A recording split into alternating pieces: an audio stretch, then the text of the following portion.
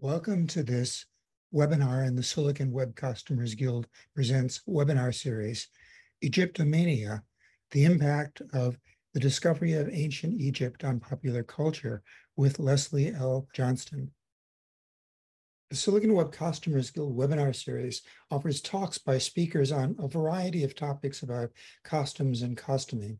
The webinars are free to Silicon Web members, and they may also be available to the greater costuming community on a space available basis. Send feedback or suggestions for future speakers or topics to board@siwcustomers.org with the subject line webinar series. The chapter acknowledges the International Costumers Guild Mardi Gear Costuming Arts and Sciences Fund for a grant award in support of developing this webinar series, and the ICG for making its Zoom platform available to chapters and special interest groups. A few notes on Zoom. Please set or leave your video and audio controls on mute. Feel free to chat or react during the presentation in the chat window. There will be a Q&A period after the presentation. To ask a question, type it into the chat window, and you can optionally label it as Q&A. When the webinar is over, please complete a brief survey on your experience. We'll use your feedback to help us improve future webinars. Following Napoleon's invasion of Egypt in 1798, images of Egyptian archaeological sites and artifacts were widely distributed throughout the illustrated press and widely popular Description de l'Egypte series of publications. This mania for all things ancient Egypt led to interpretations of its culture and iconography in fashion, art, music, and literature that were wildly varying in their degrees of authenticity. The discovery of Tutankhamun's tomb in 1922 launched a later wave of Egyptomania.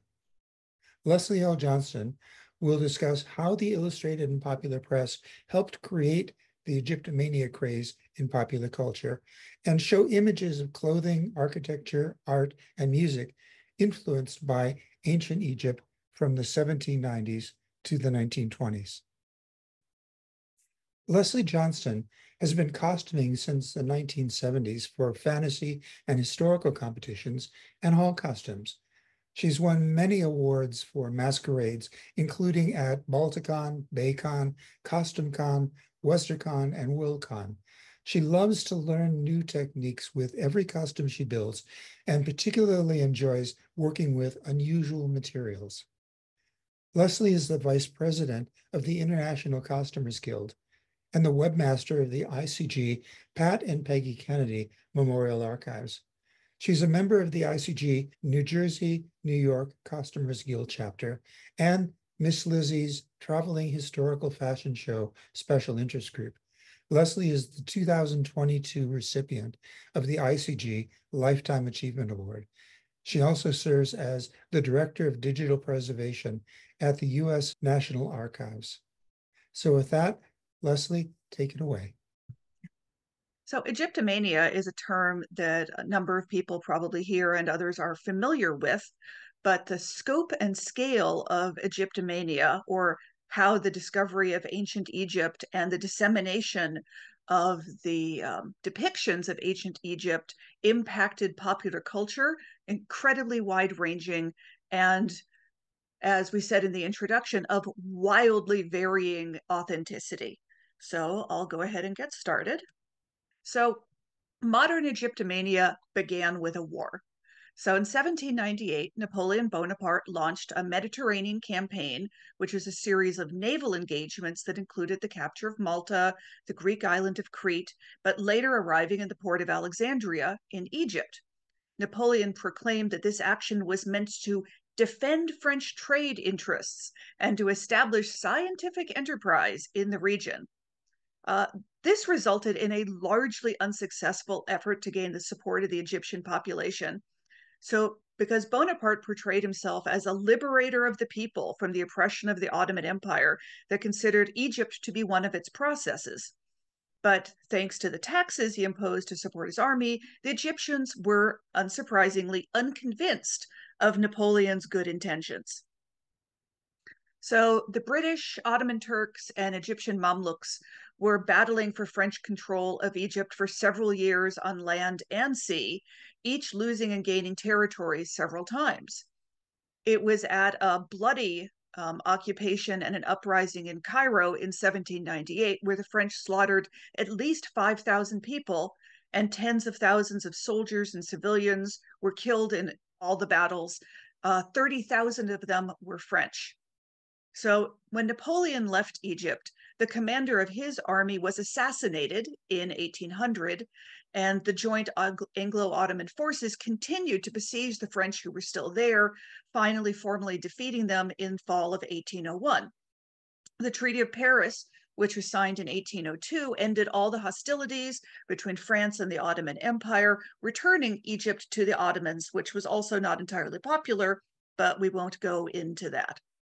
So during the occupation, the French did indeed launch a major campaign of exploration and excavation.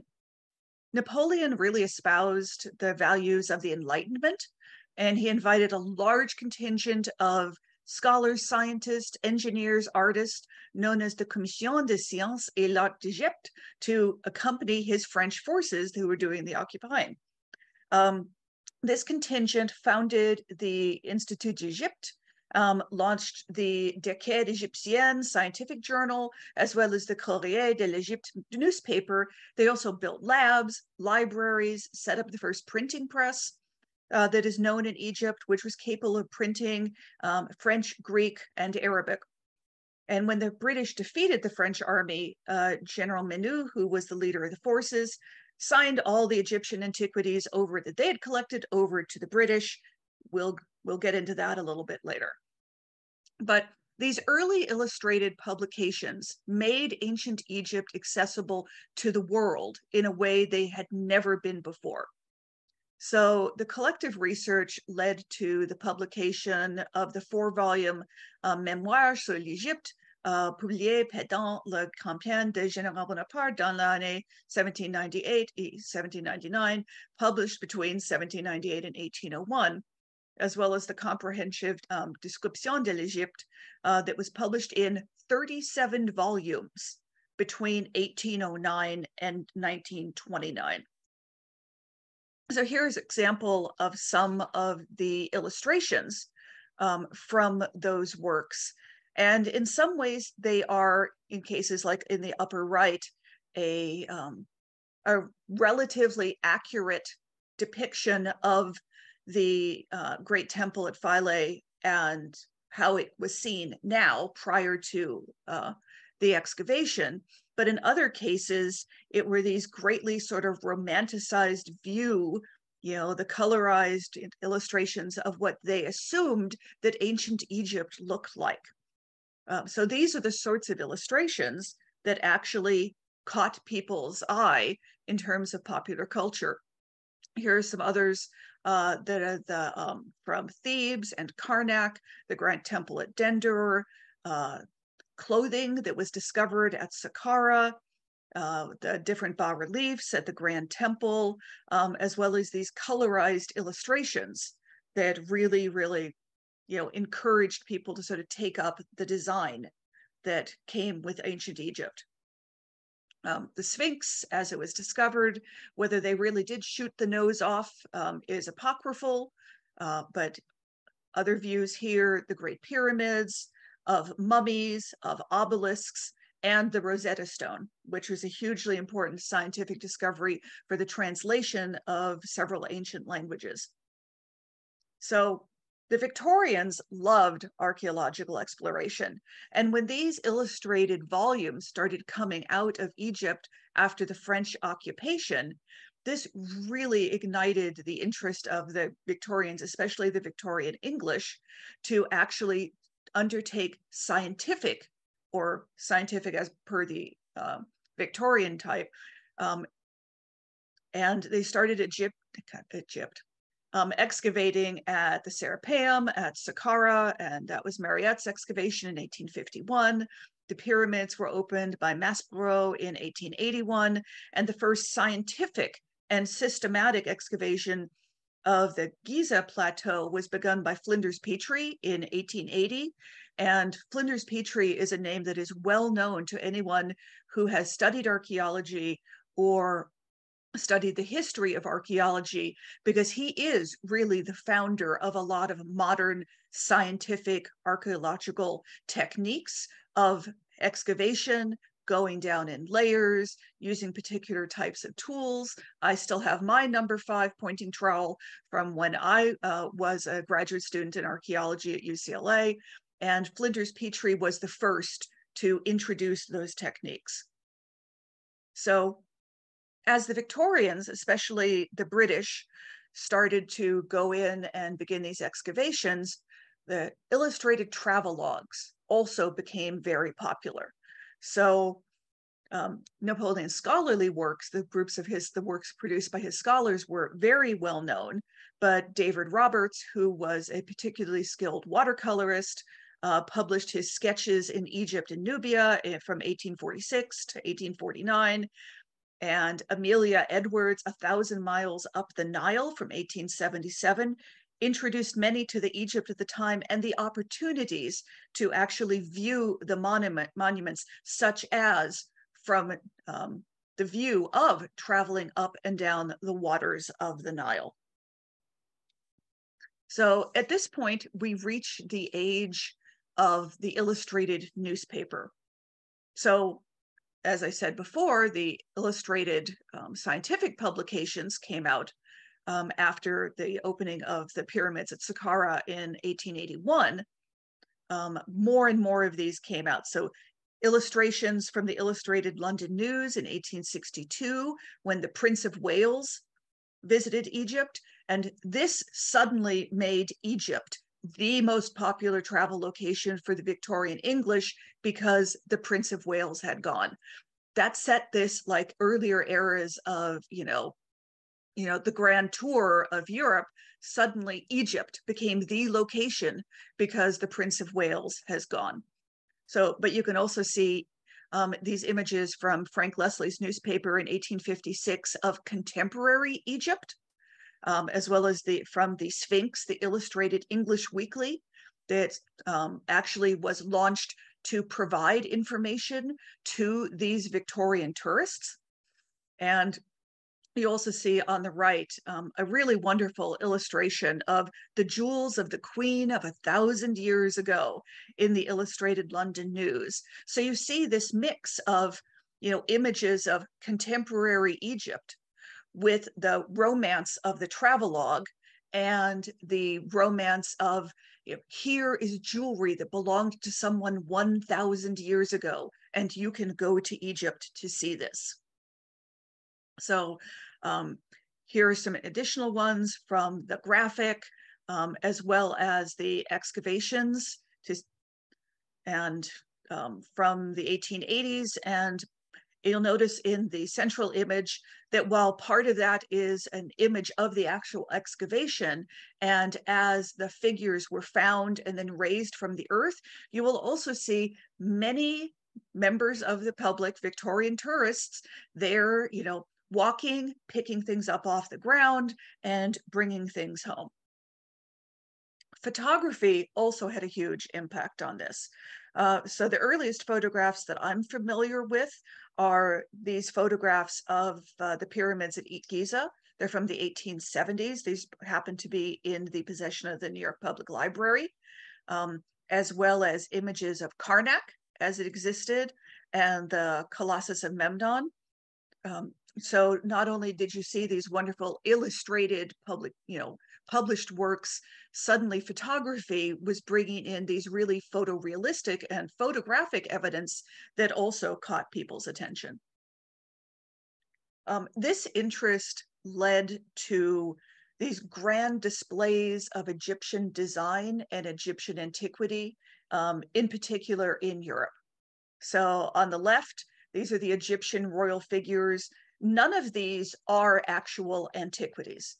These are very romanticized recreations for these sorts of, grand displays. So at the Crystal Palace in the 1850s, as well as in the 1860s, where they were bringing this reconstructed romance of ancient Egypt to London, to Paris, to New York, but not actually bringing necessarily the antiquities themselves. But then more of these world expositions and exhibitions promoted Egypt as a travel location. So the Centennial Exhibition in Philadelphia in 1876, Egypt actually had a display there, and this was the country of Egypt, showing some contemporary as well as ancient works. You'll see the Egyptian pavilion from the Paris World Fair in 1867. But what you will also see here is that Egypt wanted to take, part more in these expositions, but they were not economically able to at that time. So, for example, Cairo Street, the street in Cairo from the World's Columbian Exposition in 1893, was actually privately organized, along with the cooperation of the chief architect of the Committee for the Conservation of Monuments and Arabian Art, which was the official agency in Egypt responsible for preservation. And for this street, they actually created a full-sized replica of one of the landmarks of Cairo's old city. So here's some great images of the Victorians as they were actually traveling. I particularly love the one on the right, the modern iconoclasts at work on the monument of ancient Egypt. You'll notice they're all women in their walking suits with their parasols and their hats. Whether they were actually part of any official archaeological exploration or expedition, I don't know, but they were certainly dressed for the part. You see Victorians taking their well-dressed children to see the plateau at Giza and the Sphinx, as well as being led around on their camels. And people might be familiar with still exists, the Thomas Cook Travel Agency. Thomas Cook was a real person, and he actually created a lot of the mechanisms for people to actually become tourists and take these trips to Egypt, and created really tourism as a formal effort in terms of going to visit the sites of ancient Egypt in modern Egypt. There is an ugly side to this, though. For example, you could take excursions to mummy pits where they would literally take pieces of ancient Egypt home with them. Some of them carved their names or initials into the stone. They sometimes destroyed hieroglyphics as part of their, I was here inscriptions inside the monuments. Tourists smuggled mummies and mummy parts back to Europe, and it was very popular and very common to have these mummy unwrapping parties, as you'll see at the top right, where a group of people are getting ready to open a sarcophagus and unwrap the mummy under view of the ghost of the actual inhabitant of the sarcophagus. So these were very sought after souvenirs. And as you can see on the left, there is an invitation to a mummy unrolling where the mummy from Thebes is to be unrolled at 2:30. So these were quite exclusive social events where they actually desecrated the bodies of ancient Egyptian mummies. Even worse, though, is the picture at the bottom center. So mummies were actually ground down to make a pigment called mummy brown. And one of the ways they marketed this pigment was to capitalize on the fact that they had actually ground up actual mummies to include in this sort of ochre sienna pigment. So there really was an ugly, ugly side to this sort of tourism, unfortunately. But now we'll get more onto the topic of inspiration from ancient Egypt onto popular culture. So the first great design volume on the design emblems and icons and motifs of ancient Egypt is Owen Jones' Grammar of Ornament in 1868. So this is a work that actually introduced designers, artists, artisans, architects to these beautiful design motifs. And this was an incredibly expensive work because of the very high quality color lithography, so that you could actually explore the various motifs, albeit out of context. But you see here images of lotuses, images of boats, images of Egyptian fans, that artisans and artists started to incorporate into their work. So let's look at art for a minute. So at the beginning of the 19th century, some artists developed a style that we think of as Romanticism. So depicting these romanticized versions of life. In reaction to Romanticism, there was another school of artistry called the academic school, which wanted to revive and study the classical techniques of the classical masters and create these very more precise and technical way where they would replicate the specifics of not only the techniques, but as interpreted, these interpretations of ancient Egypt. Many people are also then familiar with the pre-Raphaelite movement, just slightly after that, where this was an art where very serious themes of love and loss and regret were treated with maximum realism, mixed with a little romanticism, but especially on subjects from literature and poetry, and a lot of images of love and death. All three of these schools embraced the theme of ancient Egypt. So you'll see on the top that truly romanticized version of Cleopatra on the Terraces of Philae by Frederick Arthur Bridgman from 1886, Cleopatra by John William Waterhouse from 1888, the more romanticized Death of Cleopatra by the artist Juan Luna in 1881, and then one of the most well-known of all the academic paintings to actually feature an ancient Egyptian theme was the Pastime in Ancient Egypt by Lawrence Alma-Tadema from 1864. So as the illustrated works, and especially Owen Jones's work on the design of ancient Egypt became well known, you started seeing these interpretations, such as these works of art, which then themselves were exhibited, and that extended the reach of these themes and works. So obviously, it then started to have an impact on architecture. One of my favorites is this Egyptian house from Penzance in Cornwall of England from 1837, which is just, you can see the influence of Owen Jones's illustrated work of Egyptian motifs, because it's like he picked every single one of them and all of the colors to go with it. And it's a wonderful, pastiche and interpretation of ancient Egypt, while also, if you look at the designs of the window mullions, actually bringing in some of this design of contemporary Egypt in the window designs. You'll see at the top, the Temple Mill Works in Leeds. That was the entrance to this mill. The synagogue in Canterbury from 1847, where it featured not only obelisks, but an interpretation of the sort of massive scale architecture as was seen in many of the Egyptian temples.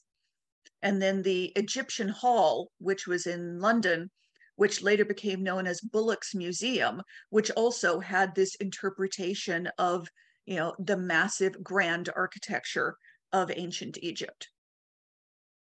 On the bottom left, I'm sure that many people at various times have heard the prisons in New York City referred to as the tombs and not understood why they were referred to as the tombs. That is how they were originally constructed, to mimic an Egyptian tomb. So there are the tombs designed by John Haviland as they were originally built in 1838. At the top, you'll see a building that I'm very familiar with from Virginia Commonwealth University in Richmond, Virginia. You'll see another image of the entrance to the Temple Millwork at Leeds.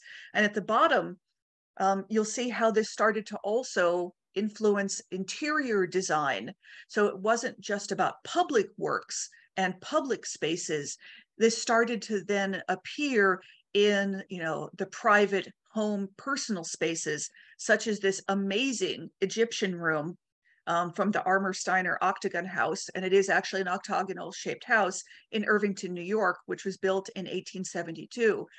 And the frieze around the top of the ancient Egyptian pharaohs and workers underneath a starry sky. As the starry sky is very, very much an authentic replication of the sort of sky that you would find in some of the Egyptian tombs that were being discovered at the time. I can't talk about architecture and public architecture without talking about fraternal organizations. So on the left, you have a Masonic temple from Brussels, Belgium, from the 1870s.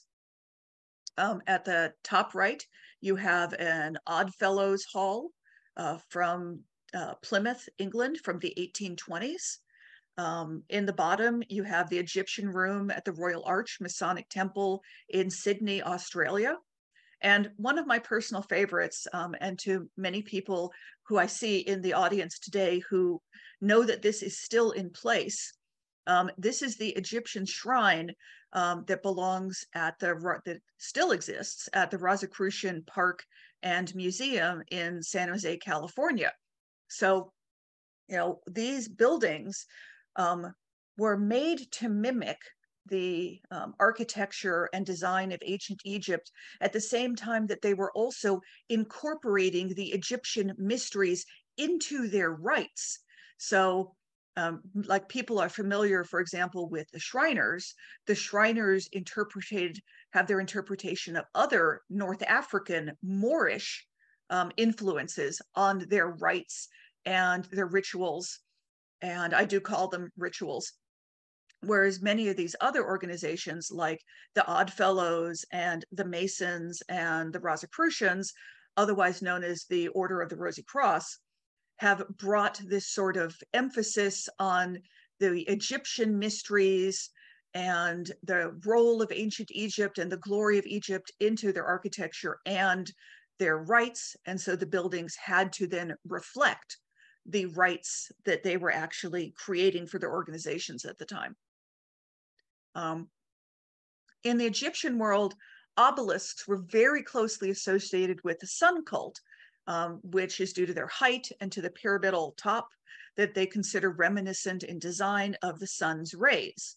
So the most famous obelisks from the Victorian era are not Egyptian revival, but are themselves actually stolen antiques. So Cleopatra's Needles are actually a separated pair of obelisks from Alexandria in Egypt. They were there obviously for over 2 millennia from the time that they were built to the time that they were dug up, taken away, and re-erected in London and in New York City in 1878 and 1881.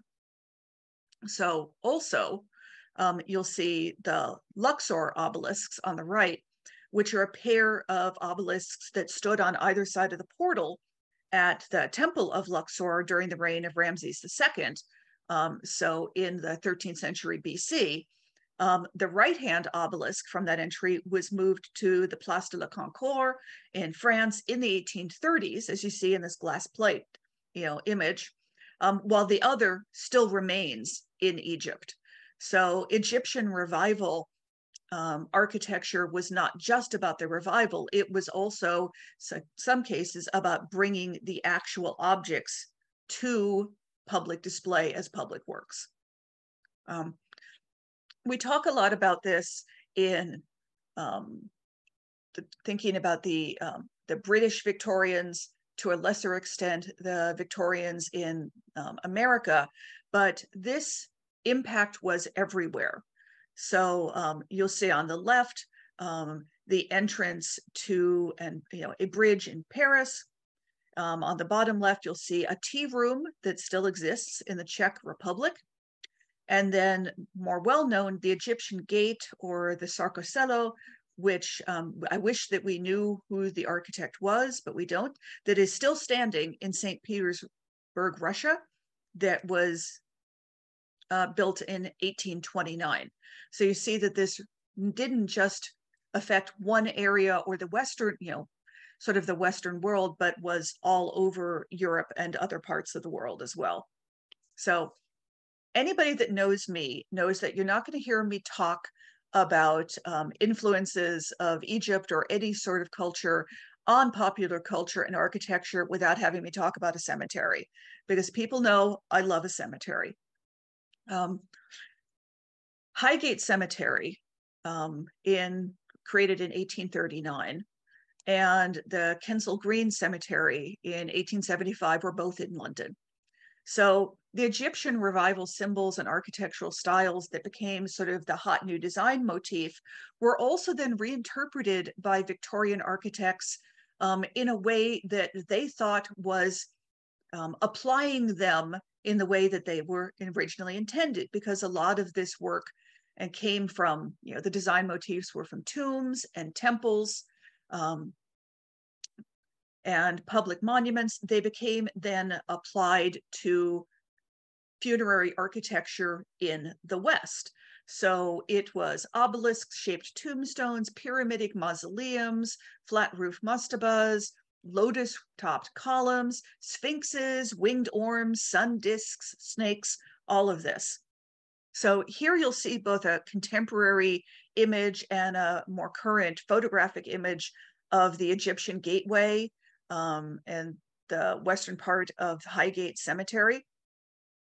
And this is where you can really see that they created this great public entryway and passage through which you were associating these images of the Egyptian dead with death as it existed in the Victorian time. On the right, you'll see a truly amazing Egyptian revival tomb from 1875 that has the granite, it has the columns, it has the winged portico, and you'll see that it's also right next to an obelisk. So this was the Victorians' way of saying, we believe that this imagery in part comes from the dead, and we are now going to use it to memorialize our own dead in our cemeteries. There were many cemetery gateways, grand gateways created this way. The first one in the United States was at Mount Auburn Cemetery in Cambridge, Massachusetts from 1822. You'll see the image of the gate that is there, and underneath it, you will see a piece of commemorative porcelain with an illustration of the gate at Mount Auburn Cemetery. So not only could you visit the gate, you could take home the porcelain tray with an image of it. Among the other earlier gates from United States cemeteries were the Granary Burying Ground, which is in Boston, and then the gate at the New Haven Cemetery, designed by Henry Austin from 1848. So you can see the more widespread interpretation and use of these images and monumental scale as entryways into cemeteries. They also obviously worked with a lot of this imagery, especially pyramids, to create actual monuments to families. So you have the Egyptian Revival Mausoleum that is from the necropolis in Glasgow in Scotland, the Schönhofen Pyramid Mausoleum, which is at Graceland Cemetery in Chicago, the monument to the Confederate dead in Richmond, Virginia, designed by Charles Dimmock, and my personal favorite, a catalog showing mail order obelisks. So if you weren't going to work with an architect, you too could actually order an obelisk by mail and make sure that you have it for your family's monument. Some other really notable ones, the Winter Mausoleum in Homewood Cemetery in Pittsburgh with these amazing bronze doors. The Tate Mausoleum at Bellefontaine Cemetery in St. Louis, and the Illingworth Mausoleum, which is at the Undercliff Cemetery in Bradford, West Yorkshire. And you see, basically every single possible design motif together. You've got pharaohs, you have queens of Egypt, you have lotus, you have winged, falcons, you have monumental architecture, you have sphinxes, you have every possible, bit of the motifs all thrown together to show their love and interest in the Egyptian. Sphinxes everywhere. The Sphinx at Mount Auburn Cemetery in Cambridge, the Lawler Sphinx in Spring Grove Cemetery in Cincinnati, the Peasley Sphinx at Cave Hill Cemetery in Louisville, Kentucky. And my first exposure to this, the Lucien Brunswick Metairie tomb at Metairie Cemetery just outside of New Orleans in Metairie, Louisiana. This is actually one of the first pieces of monumental Egyptian revival funerary architecture that I personally encountered, and that actually sort of spurred me to become more and more interested in this interpretation of ancient Egypt and Egyptomania. So obviously, as we saw in the Octagon House, that this work wasn't just about public works and public monuments and public memorials.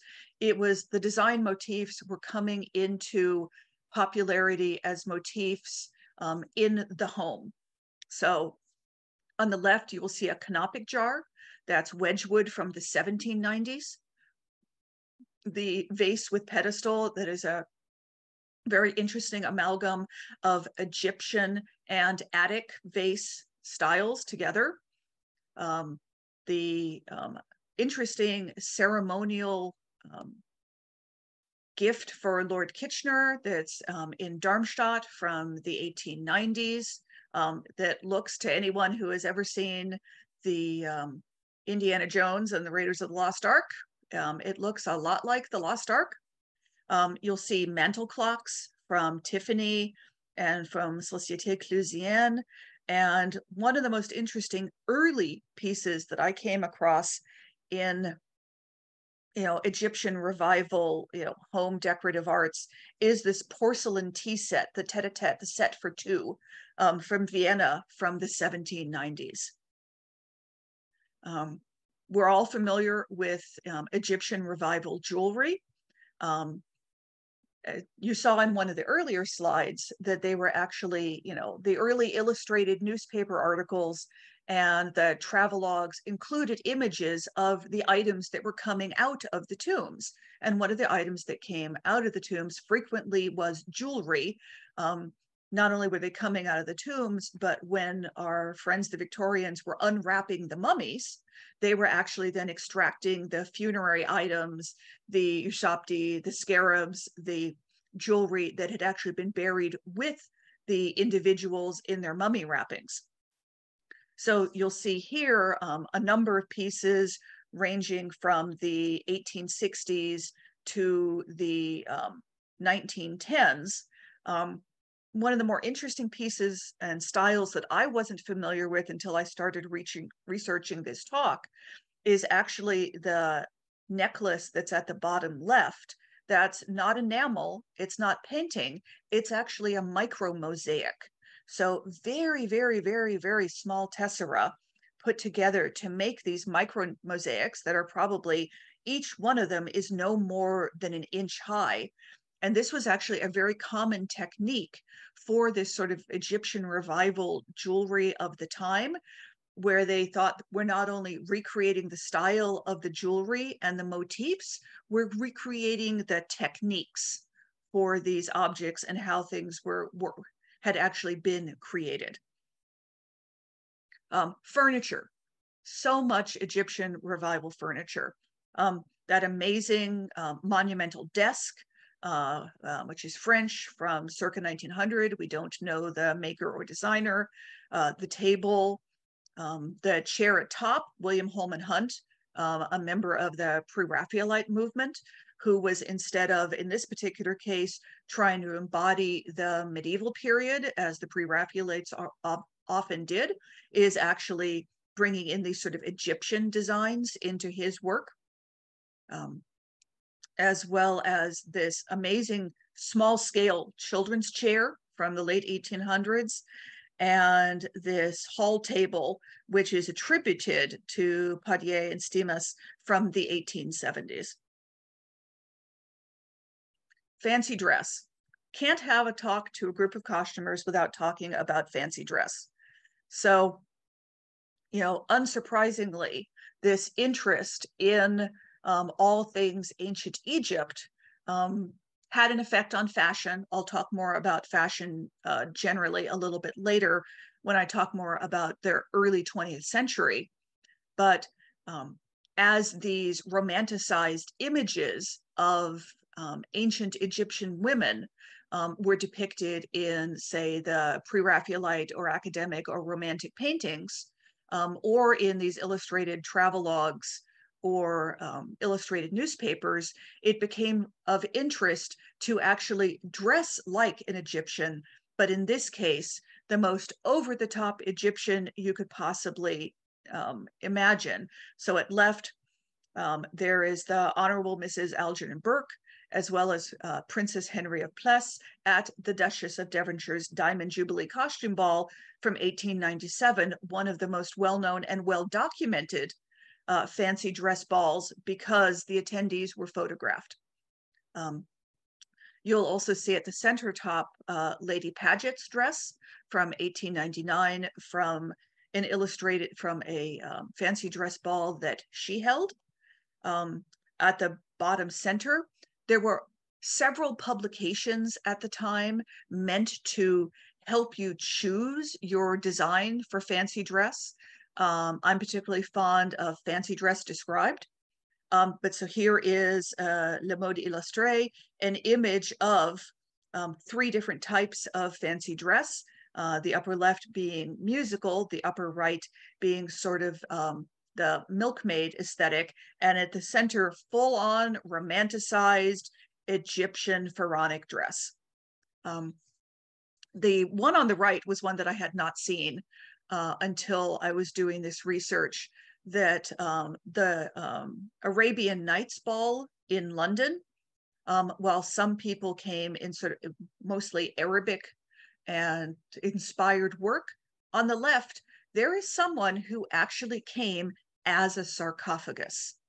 So I had never seen that before. And I cannot imagine, as some of us know from some of our own costuming, how that person ever sat down. Music, the mystery and beauty of ancient Egypt also had its effect on contemporary music. Most of us are familiar with the tragic opera Aida, which was composed by Verdi, set to a libretto by Ghizlanzone. And this takes place in the Old Kingdom of Egypt and was actually, surprisingly to me, commissioned by Egypt. It was commissioned by Cairo's Opera House and premiered there in 1871. So this highly romanticized opera about life and death and tragedy in ancient Egypt was actually commissioned to be performed for the first time in Cairo. Then it gets a little sillier. So you'll see here from 1885, from the highly successful Broadway one of The Wizard of the Nile, which was scored by Victor Herbert with a libretto by Harry Smith. It was so successful that it jump-started the composer's career. So this is a 3-act comic operetta that opens with Father Nile, Keep Us in Thy Care, sung by actors who were portraying Nile boatmen and water carriers. It's, sometimes serious, sometimes less serious. You'll see some set designs for the opera Octavian in Egypt, or excuse me, a ballet Octavian in Egypt, performed in Milan. Costume designs of a wildly varying level of authenticity for the opera Thais by Massenet from the Paris Opera in 1894. Caesar and Cleopatra, a play written by George Bernard Shaw in 1898. And this is an illustration of the two lead characters, which was then also novelized. And one of my personal favorites on the bottom right is Barnum and Bailey, The Greatest Show on Earth. So actually having as one of their traveling shows, a traveling show with an Egyptian theme, The Spectacle of Cleopatra. Literary effects, a lot of interesting literary interpretations. One of the earliest and still most famous is Percy Shelley's sonnet to Ozymandias, which was published in 1818. He began to write the poem after the British Museum acquired this head of younger Memnon, which was a 13th century BC head and torsos fragment that is from the Temple of Memnon, a depiction of Ramses II. And Ozymandias was the Greek name for Ramses II. And Shelley was so inspired by this work that he wrote the poem that we all know, I met a traveler from an antique land. My name is Ozymandias, King of Kings. Popular fiction, this went, into all forms of popular fiction. The Mummy, a tale of the 22nd century. This is one that takes place, written in 1827, but takes place in the 22nd century, where an ancient mummy is revived and espouses its reactions to life in the 22nd century. And this is actually available. You can still read this. The Mummy's Foot. I'll talk a little bit more about the meme of, the revived mummy. Some works, Words with a Mummy by Edgar Allan Poe, a mummy who was revived, and the group had a lovely conversation. Louisa May Alcott, her Lost in a Pyramid or The Mummy's Curse, and I'll talk more about The Mummy's Curse. The Jewel of the Seven Stars by Bram Stoker, as well as Sir Arthur Conan Doyle's Lot Number 249, in which someone bids on a set of objects at an auction, Lot Number 249, and among the items that he acquires is a sarcophagus where its inhabitant comes to life. So many authors that we think of now as quite serious literary figures, like Poe or Louisa May Alcott or Bram Stoker or Conan Doyle, were actually, jumped on the bandwagon in terms of this highly popularized theatrical kind of literature about interacting with ancient Egypt, and which then got fueled even further by the second wave of Egyptomania. So most of the works that we've been seeing before are primarily from the 18th and early to late 19th centuries. So, the literature, the music, the artwork. The tomb of Tutankhamun was discovered in 1922, excavated by Howard Carter, funded by his patron, the Earl of Carnarvon, and this became a massive international media event, unlike which anyone had seen. So you see the Great Egyptian Discovery, exclusive pictures from the Illustrated London News in 2022. There is the image of, Carter, opening the great sarcophagus to see the gold inner sarcophagus of Tutankhamun inside. The first image of the inside of the tomb with the burial artifacts. This amazing illustration from the Saturday Evening Post of the inner gold sarcophagus for Tutankhamun, and the really kind of glorious romanticized image of ancient Egypt published the same year in the Saturday Evening Post. So, here are some of the images of some of the more well-known works from the tomb of Tutankhamun.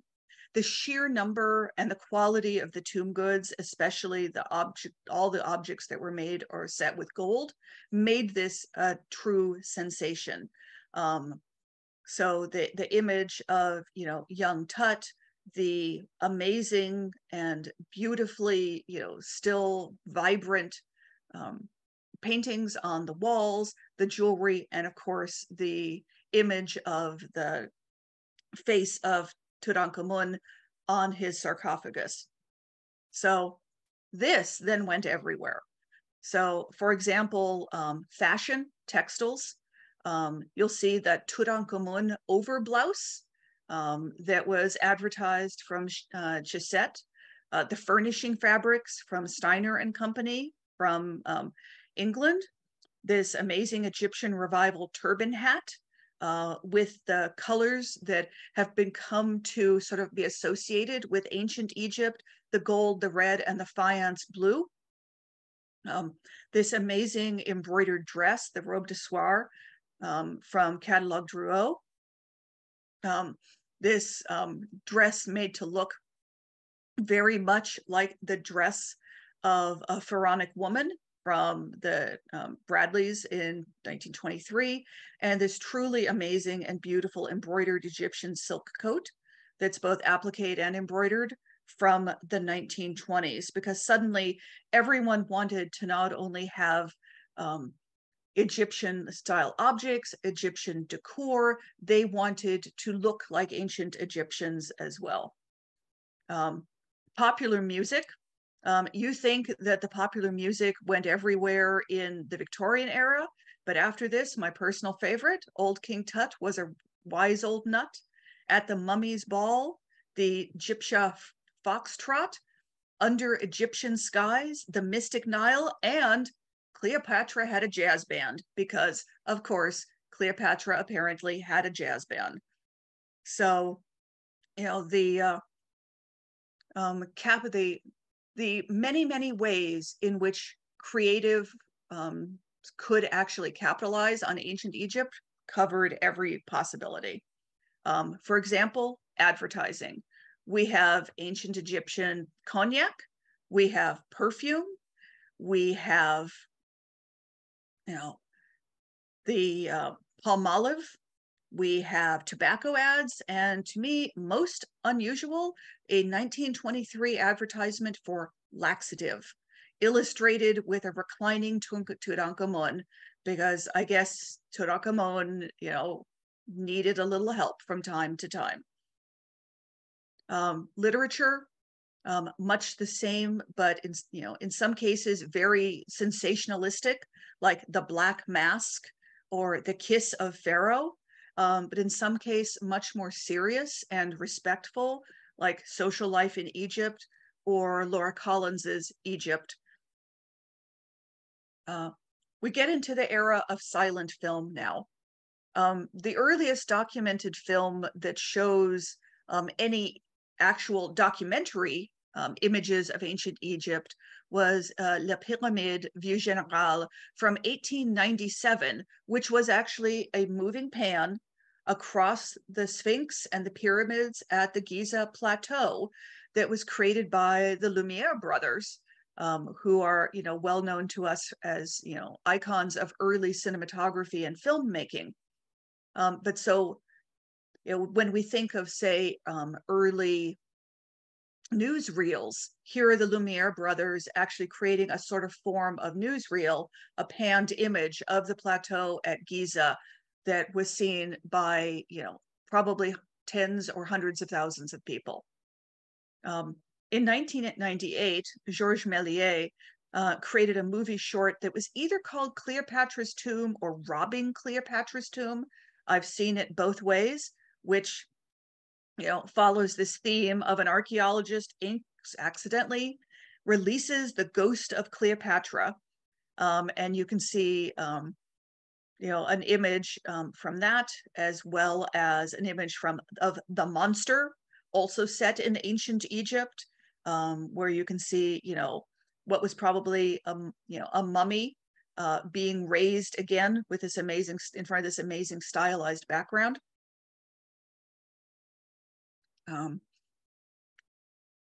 And the reanimation, of course, took place through an electric shock, which was also a new and somewhat frightening technology to many people at the time. So the idea that you could potentially reanimate a mummy using electric shock was completely plausible at the time. You'll see on the right the most famous of the silent era Egyptian films, which is Thedabara's Cleopatra from 1917, which has a fascinatingly confusing pedigree, some of which is based on Rider Haggard's Solomon's Mines and She, but also Shakespeare's play Julius Caesar, as well as his Antony and Cleopatra. It is quite the confused plot if you've ever seen it. But so this took from everywhere possible in terms of design, as you see by her holding, the ankh and the image from the of the dress, which has more to do with 1917 than it does with ancient Egypt. But that was true of many, many, many of these sorts of films. So two of the most, sort of interesting and in some ways outstanding in many ways of the films were The Mummy from 1932, so the Boris Karloff Mummy, and Claudette Colbert's Cleopatra from 1934. So, I mean, The Mummy, for its, yet again, this theme of, awaking an ancient evil, awaking a mummy from, ancient Egypt to menace you in the present. The cursed mummy, the mummy's curse, which I'll talk a little bit more later. But the Claudette Colbert Cleopatra is one of the most astonishing spectacles that you will ever see. In terms of the size, the scale of the sets, the truly amazing 1930s design applied to Claudette Colbert's outfits. And if you have never seen it, if you, for example, only seen the later, Vivian Leigh or Elizabeth Taylor portrayals of Cleopatra, you've got to see this one. Which also includes Rex Harrison. It's actually a beautiful and astonishing movie. So, as you saw in the design for the Claudette Colbert Cleopatra from 1934, this was the era of Egyptian Art Deco. So the arts décoratifs, which came out of an exposition in Paris, was, the reaction to, you had the Victorian academic era, you had the more soft flowing Art Nouveau of the late 19th and early 20th century, which moved then into the very stylized Art Deco, Art Décoratif of the 20s, 30s, and going in slightly into the 40s, when it then transformed again into the moderne, the streamlined moderne style. But Egyptian, Art Deco influences in it, Art Deco that was influenced by ancient Egypt there's so much of it. I mean, there's this amazing bookcase, this massive bookcase.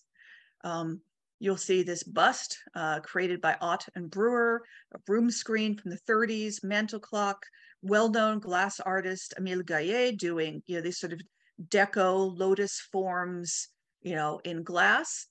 The illustration by Georges Barbier on the right, and at the top, favorite of many costumers, Erte, Roman de Tirtoff, and his depiction of the Nile from 1928. So you can see how they took these very brightly colored, very, sort of geometric shapes, especially lotus shapes, and the stylized shapes from ancient Egyptian murals, such as in the room screen, where the view is very flat. And so the clothing and the shape of the face and the shape of the, objects, as well as the hieroglyphs, really led themselves to this sort of interpretation in a stylized deco style.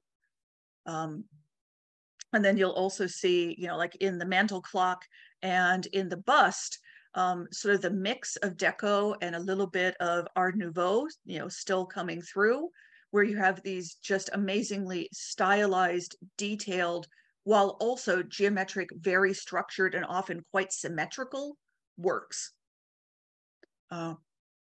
This, of course, also Egyptian Art Deco, very, very important in fashion in the 20s and 30s. On the left, you'll see a catalog from France, where you'll see these amazing drop waist dresses, and the women wearing the dresses and the headpieces, as well as carrying stylized versions of ancient Egyptian fans. And behind them, they're actually standing in front of a stylized Egyptian mural.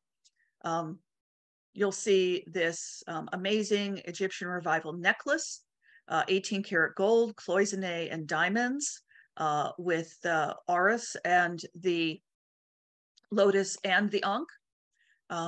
There's an Egyptian styled evening dress by the famous designer Paul Poiret. And what you see here is sort of a mix. It's not specifically an entirely ancient Egyptian, other than the snake shapes that are on her headpiece. But this is also, as you can see, was influenced by contemporary Egyptian textiles. So this was sort of a blend of contemporary Egyptian design, contemporary French design, and some ancient Egyptian motifs. In the top center, you'll see an amazing pendant, gold, diamonds, mother of pearl, also by Erte. The Egyptian evening bag in the bottom center by Van Cleef and Arpels. On the right, this representation of the goddess Sekhmet, meant to look like faience, which is a glazed earthenware often used for not only scarabs but ushapti, but of course surrounded by emeralds, rubies, and diamonds. And at the top right, the diamonds, emeralds, sapphire necklace, as well as ear clips from La Cloche Frere from the 1920s. Egyptian Art Deco also, of course, hugely popular in terms of architecture at the time. The Chrysler Building in New York, we think of as a true monument of Art Deco, but it absolutely had, for example, this is a set of the elevator doors on the left, the lotiform Egyptian motif mixed with Art Deco in the creation of the design on the elevators. You'll see this entrance from a storage facility, now a store in Chicago from the 1920s, where you have everything from pharaonic images to monumental lotus-topped columns and winged scarabs, but also some sort of contemporary Egyptian woodwork that you see around the frame of the doorway. On the bottom, you'll see the Hoover Building from 1932, and you'll see that it's not only this amazing deco tile work that's over the door. If you look closely, you'll see this sort of Egyptian deco, design in the wrought iron that's around the front of the building. The top right, that's the Egyptian house from Strasbourg in Germany, which was a collaboration between Franz Schrader, who is the architect, and Adolf Ziele, who was the muralist, who actually painted the work. And you'll see again that stylized deco interpretation of flat Egyptian murals and motifs. So, the striding figure that we're so familiar with from Egyptian murals, and the lotus flowers, as well as the stylized waves of the Nile and the lotiform columns next to it. On the right, the Pythian Temple, designed by Thomas Lamb from the 1927 in New York City. This is actually still standing. And you'll see the embrace of the winged sphinxes, as well as the image of, more of the Egyptian mysteries, winged Horus, faience blue, snake images, and the repeated, deco motifs. This is a fraternal organization that I actually don't know anything about the Pythias, the organization Pythias, but they obviously greatly also in a slightly later period than some of the other fraternal organizations embraced the mysteries of Egypt. Theaters and picture houses. This was the era of the grand, beautiful theater and picture house. So you'll see the Luxor Palais de Cinema from Paris that was designed by Henri Zipsy. You'll see the Egyptian Theater in Delta, Colorado, designed by Montana Fallis in 1928. The Carlton Cinema in Islington, London, designed by George Coles in 1930. The Egyptian Theater in DeKalb, Illinois, designed by Elma Burns. This is actually a theater that has been beautifully restored. So if you're ever in that area and interested in seeing a beautifully restored Art Deco Egyptian revival theater, the Egyptian Theater in DeKalb is one of them. Obviously, in the center, you'll see Grauman's Egyptian Theater in Los Angeles. And next to it, the Paramount Theater in Oakland, California. Some of these were designed by some of the same architects as created works that were like the Maya Theater, El Capitan in Los Angeles. So you had architects that were sort of embracing these ancient cultures. This was also the era of a lot of Mesopotamian inspired architecture. I think of the big tire factory in Southern California. And they embraced this monumental design in these new theaters, especially the movie theaters and picture houses. Obviously, the movies themselves also embraced this. You'll see the Vivian Leigh and Claude Rains, Caesar and Cleopatra. The Rhonda Fleming, Serpent of the Nile. And yes, there at the bottom right, that is Sophia Loren in an Italian sex farce called Two Nights with Cleopatra, in which Cleopatra has a double and they change places and seduce different men. So, there you go.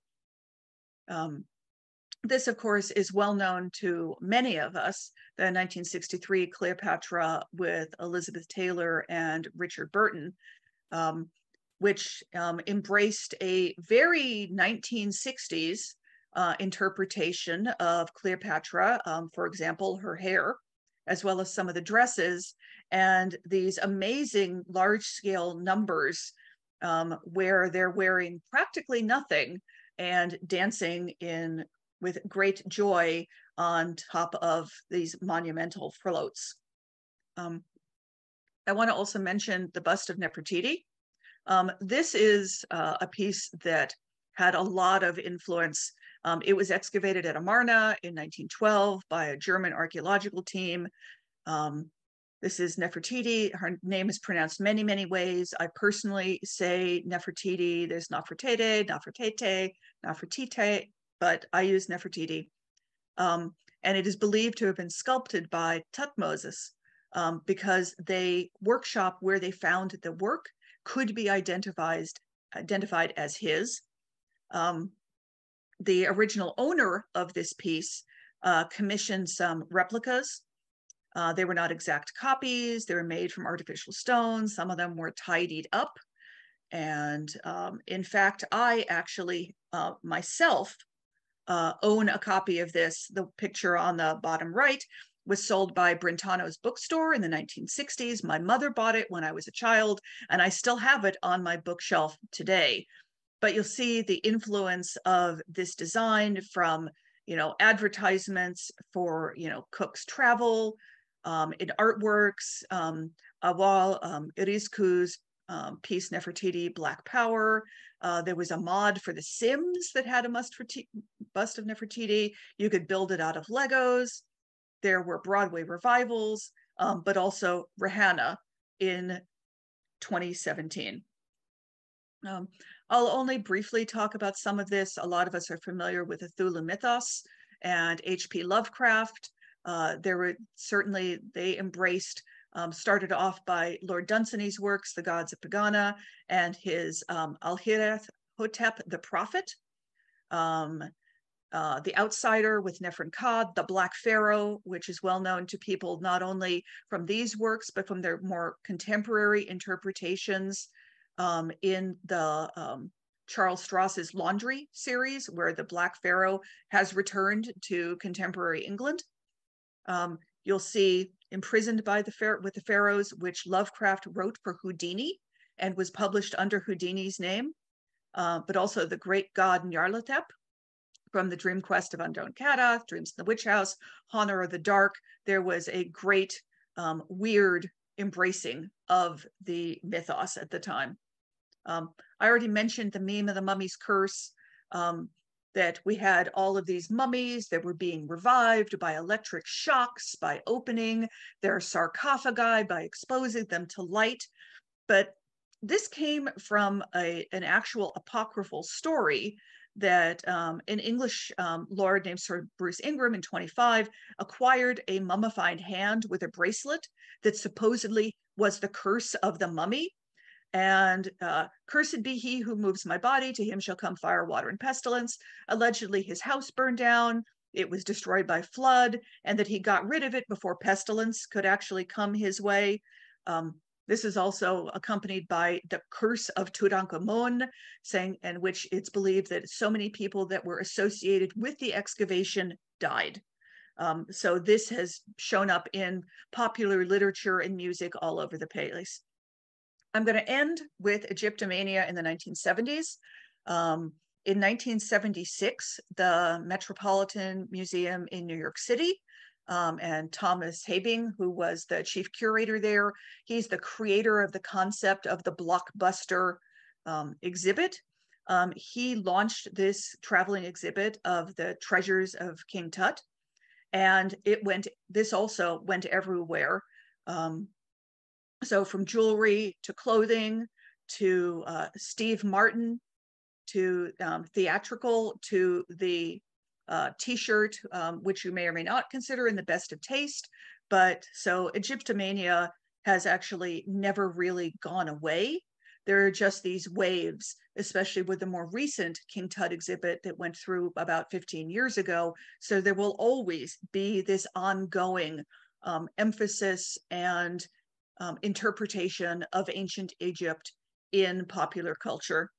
And that is where I am going to end today. And if there are any questions, I would be happy to take them. There's no other questions right now. Wow. I haven't found the right button to press to ask questions. Can I ask it in person? Absolutely. Is the Washington Monument Egypt inspired? Yes, it is. So there are actually 2 Washington monuments in the Washington, D.C. area. The first is actually the George Washington Masonic Monument that's in Alexandria, Virginia, still stands just outside Old Town Alexandria. And this is one of those cases of a Masonic monument in the form of an obelisk honoring George Washington, who was a Mason, using this sort of Egyptian obelisk motif as a way of honoring him as a president as well as a Mason. And this was also carried forward when they built the Washington Monument on the tidal basin in Washington, D.C., where this is a memorial to Washington, but also subtly to his Masonic activities. Yeah, I see from Guy in the chat, menswear and men's jewelry. I probably should have included more of that, but you are absolutely right that there, if you think about, jackets, ties, hats, a lot of Egyptian revival interpretation in menswear as well. I happen to focus on women's wear, but you're right. If I give this talk again, I will include more examples from menswear. Tell us about your collar. Ah, my collar. All right. So there's a story here. People may or may not be aware that there is a steampunk convention that happens every, around in November in Madison, Wisconsin, called TeslaCon. And the theme of last year's TeslaCon was actually this ancient Egyptian Victorian theme with mummies and walking suits and archaeologists. And this is actually where I gave the talk for the first time. As I was preparing for this, I was actually, looking for, both especially vintage items that I could take with me. This is actually an actual Egyptian vintage collar. It probably dates to the 1970s when the Egyptomania of the 70s happened, and then the Egyptians embraced the sort of recreation of these. The beads themselves are actually dyed newspaper. I know because a couple have fallen off and I took a look at them, as well as the faience scarabs. It's strung on metal wire, and I had the opportunity to purchase that as well as the matching earrings, but it was quite fragile when I received it. So I'm lucky that I have an amazing friend, Lisa Ashton, who is on the call, who is an amazing bead worker and also specializes in beaded collars. So I gave the piece to her and she stabilized it onto new fabric and backing, as well as putting the edge beading around the edge. So everyone, while it is a vintage piece, it has been stabilized and, enhanced by Lisa's beadwork. So someone asked about public buildings in California with reclining lions. That's actually more of, there is also a concept of Mesopotamian revival. And you'll see actually quite a bit of that, the Shriner, not the Shriner so much, that's more Moorish, but yes, you will see that sort of Mesopotamian revival, another form of not quite Egyptomania, but interest in the discovery of these monumental Mesopotamian works and cuneiform and everything having to do with the mysteries of Mesopotamia. And they actually created a lot of those buildings. Yeah, as Betsy put, antiquity romanticized. That's absolutely what it is.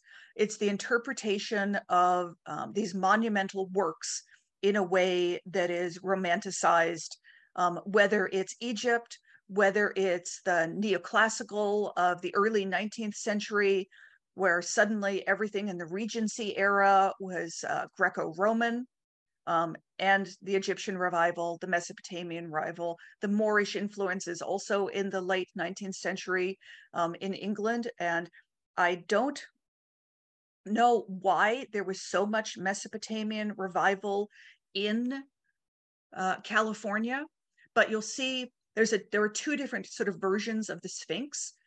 More traditionally, you'll see the sort of more feminine Sphinx, and that is generally associated with Egyptian revival.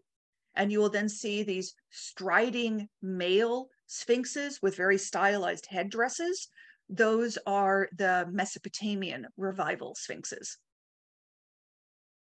Is there any time when these kinds of trends were deemed illegal besides owning the actual true artifacts?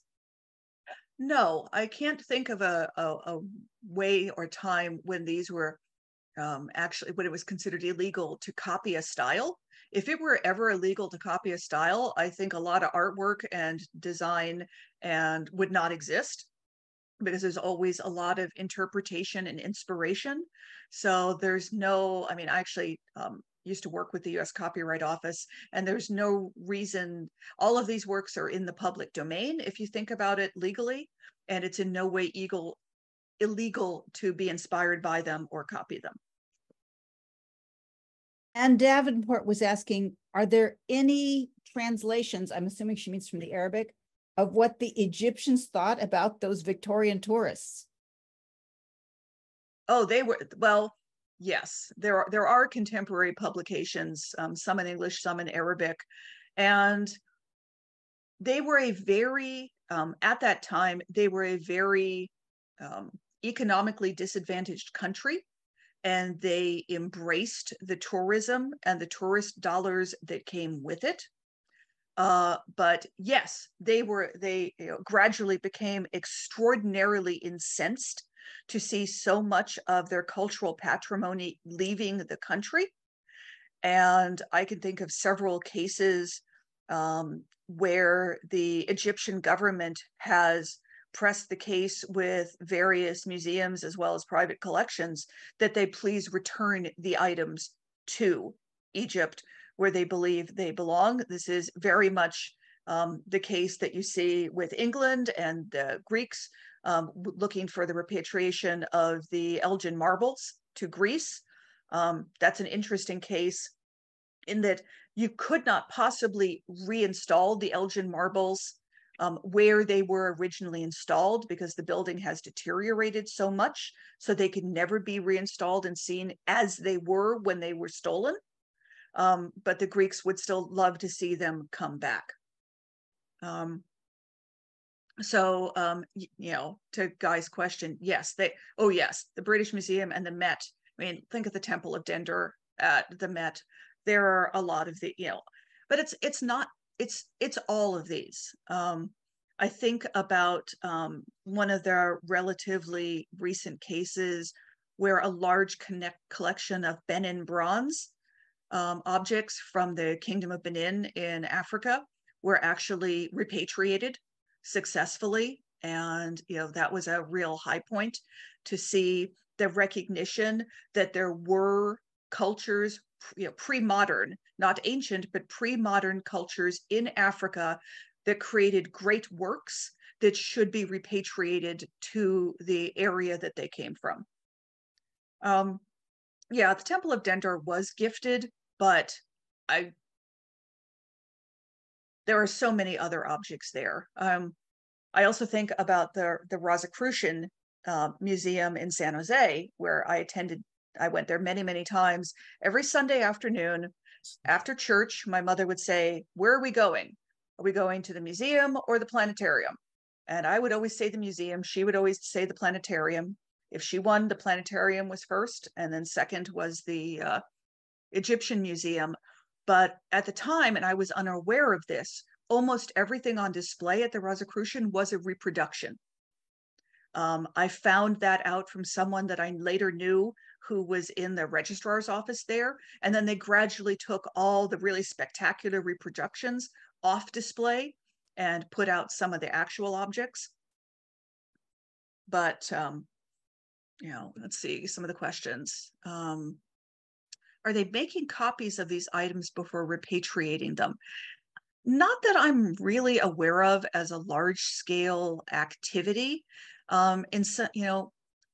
We can actually take, really astonishing high-res images of works now, as well as doing 3D laser scanning. So, as Betsy mentions, the Smithsonian is doing that. They have tens of thousands of items that they have actually done 3D scans of. And in fact, you can actually get those 3D scans in some or most or all cases and actually use them to 3D print reproductions. And this is a trend that's just really taking off, the 3D scanning. And to Phil's question about what's kept Egyptomania alive, I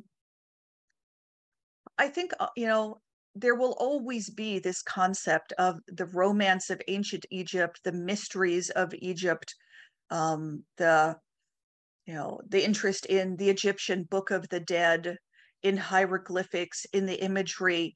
It's never not going to be interesting. It's a fascination, with these motifs and the way of life that is very, very distant from our own, in ways that, are still, just the image of Rihanna on the picture up front of, it was either Vogue or Vanity Fair, that in 2017, you have an international pop star dressing herself as Nefertiti, also to harken back to the Blackness of North Africa, because a lot of people will be aware that there is a lot of acceptance of the Blackness of Egypt and North Africa in general, but still a lot of opposition to the Blackness of North Africa and Egypt.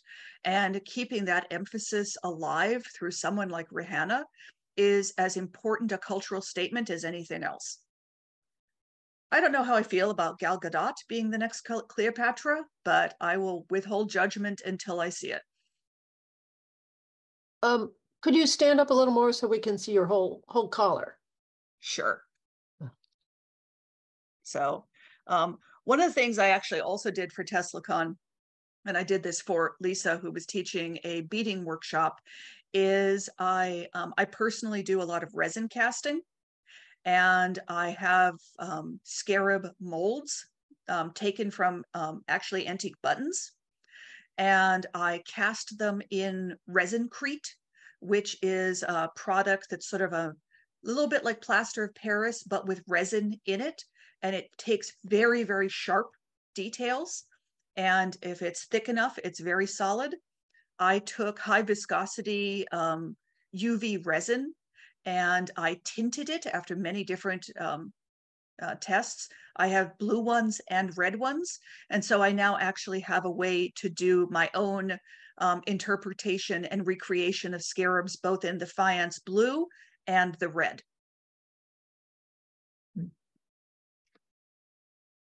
And that was a fun experiment. I have one other question. Why do you think it is that there hasn't been a move to revive the Egyptian language, given the interest in it in Egypt itself? I think part of it is that we don't know how it was pronounced, and that's always a difficult revival of a language, like Sumerian, contemporary Egypt has actually been more focused on retaining their use of, say, the Coptic language and Arabic and different forms of Arabic.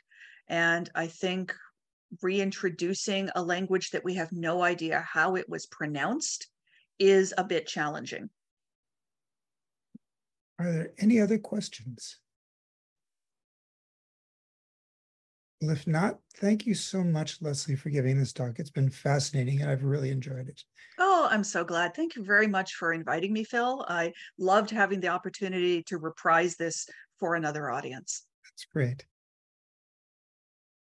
So our next webinar is Screen Accuracy is a Myth, Creating Costumes Without Losing Your Mind with Johanna Mead. Johanna is going to provide examples of how costumes can look very different off screen. And she'll also discuss where you can most effectively expend your resources to duplicate the details that matter and when it's okay to compromise.